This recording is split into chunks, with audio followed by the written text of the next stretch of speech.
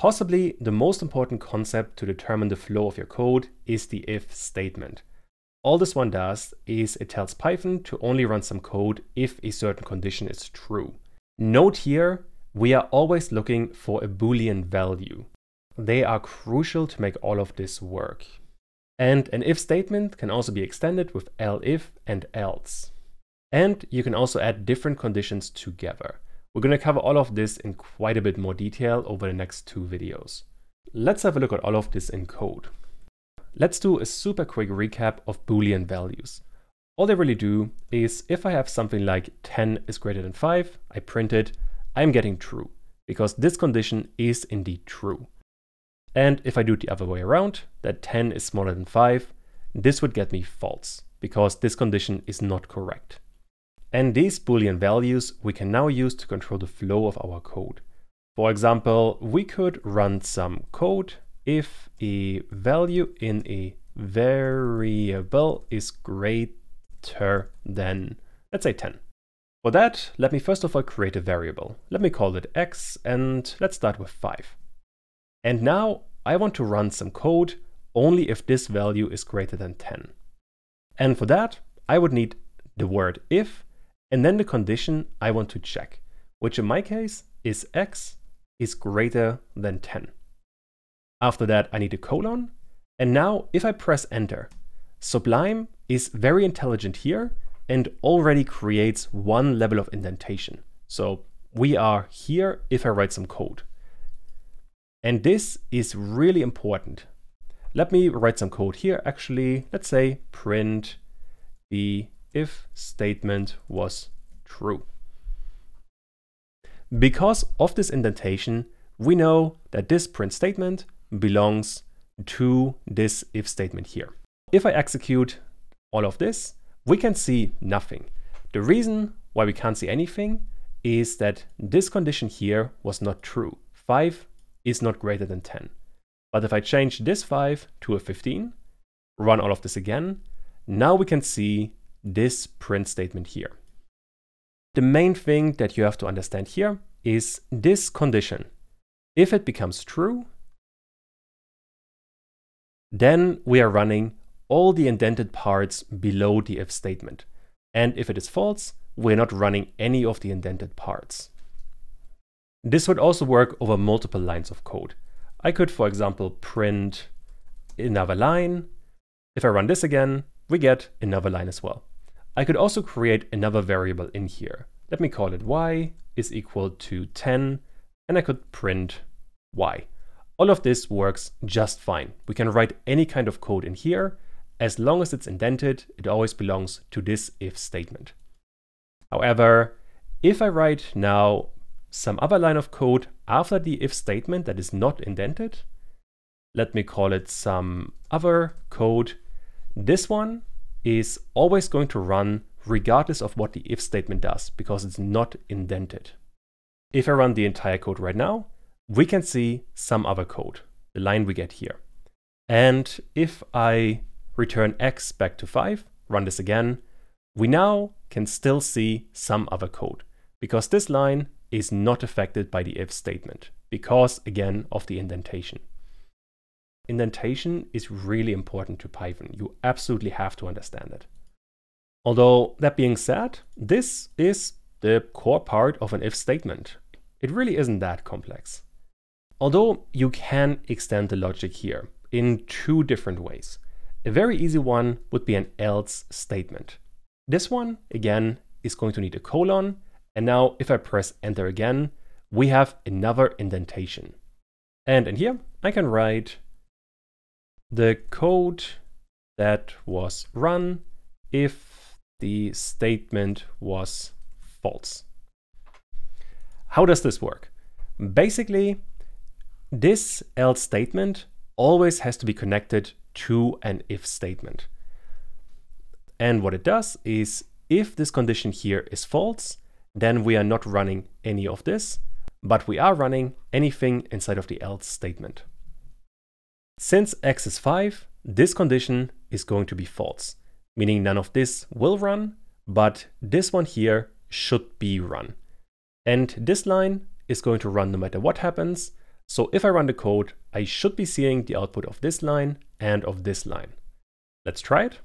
And there, indeed, we can see these two lines.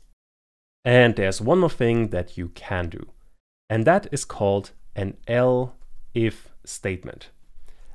And again, this elif statement has to be connected to an if statement. Basically, what it means is shorthand for else if.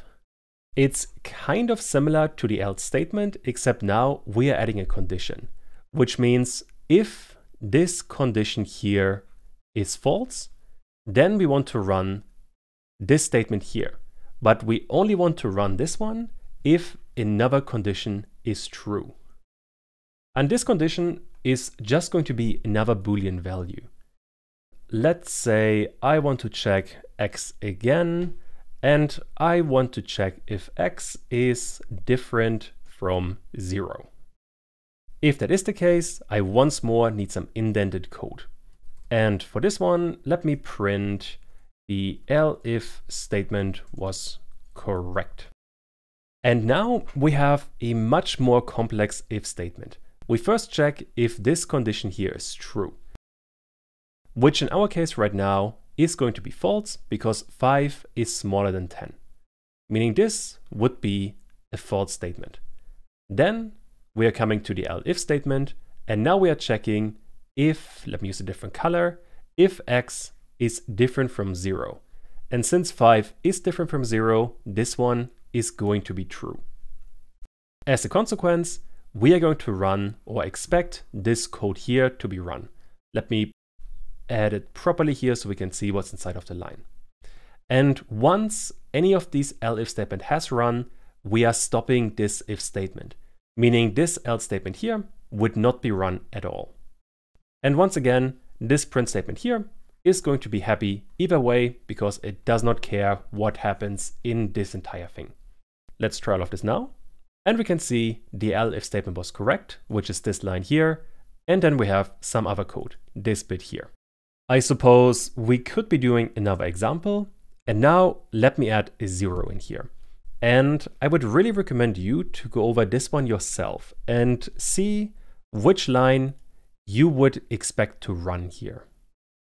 Once again, we are starting at the first line, and we know 0 greater than 10 is going to be false. That can never be true.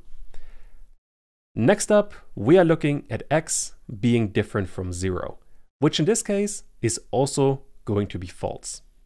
Which means at the end, we are left with this else statement, which means the code we are expecting is the code that was run in the if statement was false. And we're also expecting this one at the end, although that's getting repetitive. Let me run the code now, and we get the code that was run if the if statement was false and some other code. With that, we have all the basics for an if statement. If you understand if, elif, and else, you already understand what you need. I guess one more thing that I haven't covered yet is if and else can only occur once inside of this if statement. But elif, you can multiply as many times as you want. For example, I could add x is greater than -20, for example, and then add something else. I know, print something else.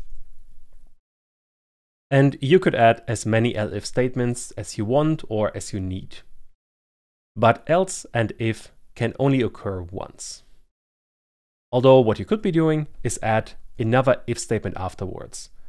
I guess we could add if 1 in the list 1, 2, and 3, and then we want to print another if statement. When I said an if statement or an else statement can only occur once, I was always referring to this block here, where we are starting with an if, and inside of that we can only have one else. We couldn't have a second else. However, Python is totally happy to have a completely separate if statement. But with that, we can do an exercise. And what I want you guys to do is this one here. We have one variable that determines how much money we have. And from this amount of money, I want you guys to figure out what we are going to eat. If we have greater or equal than 80 units of money, I want you guys to print eat something fancy. If the money is greater than 45, eat something nice. If it is greater than 15, eat something okay. And else, eat something cheap. And obviously, there should only ever be one print statement running at any point in time. So pause the video now and try this one yourself. Before we start, I want to comment out all of this because it would otherwise get kind of confusing. First of all, we need an if statement, and now I want to check the money available. And I want to work on the first line here. And what we are being asked to do is greater or equal than 80, which we get with greater or equal, and we want to check for 80. If you want a reminder on Boolean values, check out the last section on Boolean data types. This is going to be really important for this entire section. But in here, I now need a colon, and now I want to print eat something fancy. I guess let's add an exclamation mark because why not? The really important part here, this print statement has to be indented. But with that, we have covered the first line of the exercise.